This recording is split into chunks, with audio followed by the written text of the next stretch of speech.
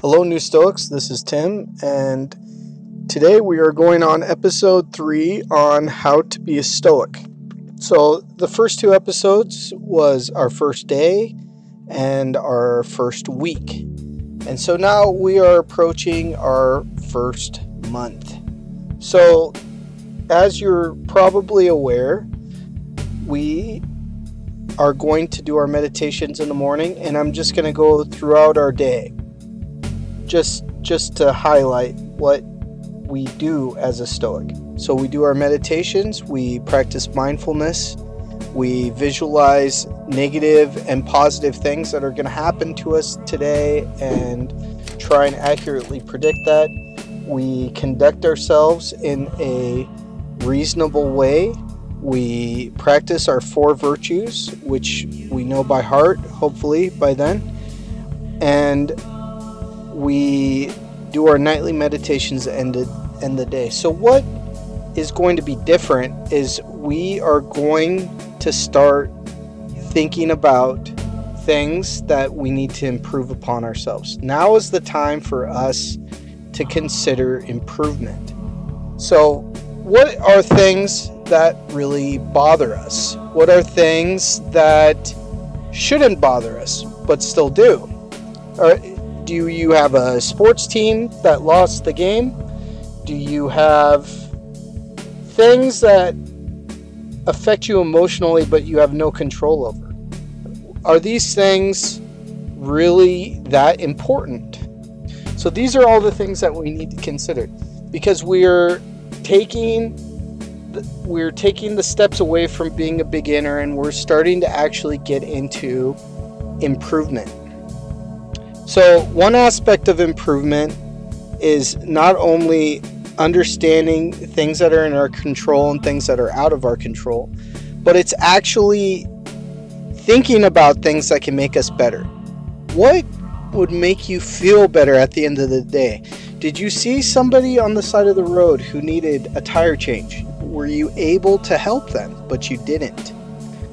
Did you see somebody who needed help, somebody who needed food that you didn't provide any food? Did you justify your reason for that? These are all things that everybody needs to work on. But as a Stoic, we constantly need to raise the bar. We need to look at every day as a day of improving what we did prior.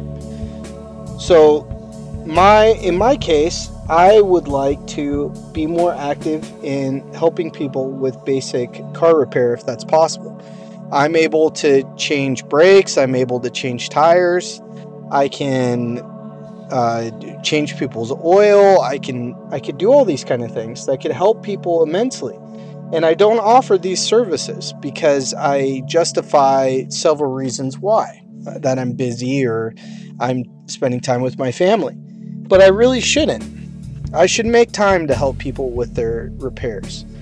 And I also would like to help people get food, because there's many people in my community that don't get enough to eat, and it's a really simple thing that I could just provide them with food. It doesn't really hurt me that much to do so. It's not a very expensive thing, and it's not something that I really have to justify one way or the other. I can't really say that with food somebody is going to commit crimes, or if somebody who has food is going to use the food as a way of obtaining drugs or anything for homeless people, which people will justify many times. So those are 2 things that I really want to work on, and I'm hopefully in the process of doing so by joining charities, and hopefully if I see somebody who needs food, I provide it with them. What are things that you really want to improve on? And sometimes these are not even things that have to do with helping people. What is something that you want to do that you just don't do for no reason? Are you trying to learn a language? Are you trying to read a book? Are you trying to learn a new idea, trying to get into mathematics or something, what reasons do you give for not doing these things? Do you have valid reasons? Do you have technical reasons? Or are you just justifying why you shouldn't do these things? And this is when we get into a very hard conclusion sometimes. Sometimes there are things that we cannot do, and we aspire to these things, and we shouldn't. Being a professional athlete and somebody in my age and condition is probably never going to happen. Being a world famous musician is very unlikely for many people. Being a Hollywood actor for the majority of people is not going to happen. And sometimes we have to let these ambitions die and focus on more practical, virtuous things that we could do with ourselves.